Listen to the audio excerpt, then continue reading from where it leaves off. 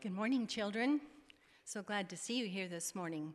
Today we're going to talk a tale about four people named everybody, somebody, anybody, and nobody. There was an important job to be done. Everybody was sure that somebody would do it. Anybody could have done it, but nobody did it. Somebody got angry about that because it was everybody's job. Everybody thought anybody could do it, but nobody realized that anybody wouldn't do it, and so it ended up that everybody blamed somebody, and when nobody did it, anybody could have done it. I don't want to be like these four, do you? Be true to yourself.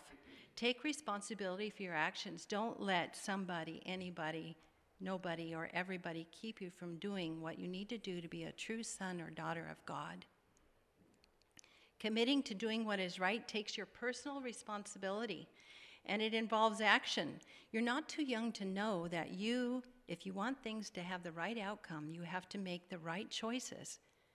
You have to make choices that show you are a child of God. Taking action is good advice, and it gets to the heart of our little story. Everybody, somebody, anybody could have acted and completed the job, but nobody did it. The Roman sentinel that Mr. Allen's going to speak about today was given a job. He committed to do his job to the best of his abilities. He made the commitment to others, and they trusted him to get that job done. He stayed at his post even when his life was in jeopardy. You have to listen to find out what happened with him. We're told in Proverbs 16:3, commit your plans and decisions to the Lord, and under his guidance you will succeed.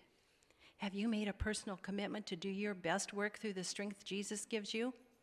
My daddy was a Marine, and we had kind of a joke in our house that when Dad said jump, we asked how high, not why. When your parents ask you to do a job, don't procrastinate. Act quickly without complaining. The King James Bible tells us in Colossians 3:23 and 24, and whatsoever ye do, do it heartily as to the Lord and not unto men, knowing that of the Lord ye shall receive the reward of the inheritance, for ye serve the Lord Christ. Let's hear that same verse from the Clear Word paraphrase.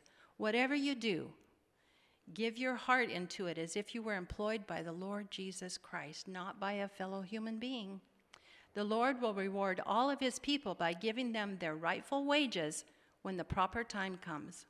In reality, you're working for him, whether you realize it or not. Jimmy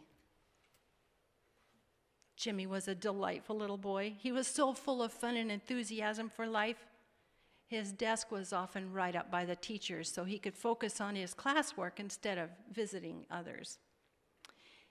When art class came, he would draw pictures with heart steps, heart windows, hearts on the clothesline, heart smoke out of the chimney. Jimmy was just full of love.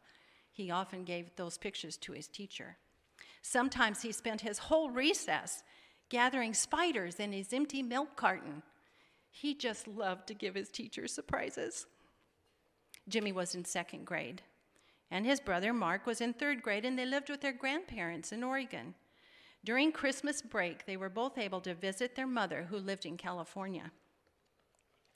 After breakfast one morning, Jimmy wanted to have morning worship, and together they talked and read about Jesus and heaven. After prayer, Mother told the boys that she wanted them to help her weed the flower bed out front. Mark said, sure, and he jumped up and he ran to get ready. Jimmy said that he needed to take care of something, and he'd be there in a few minutes. Mark and Mother went to gather their supplies they would need for weeding. In the meantime, Jimmy wanted to surprise his mother. As soon as she left the room, he grabbed his coat and his boots.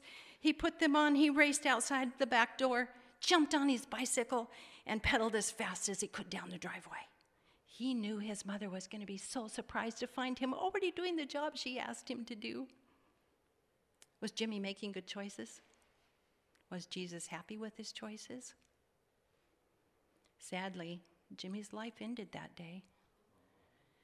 The neighbor backed out their shared driveway and didn't see the little boy on his bike. Jimmy's mother was heartbroken, but she told me later that this experience helped her to make a new commitment to do what was right so that she could see her little Jimmy in heaven again.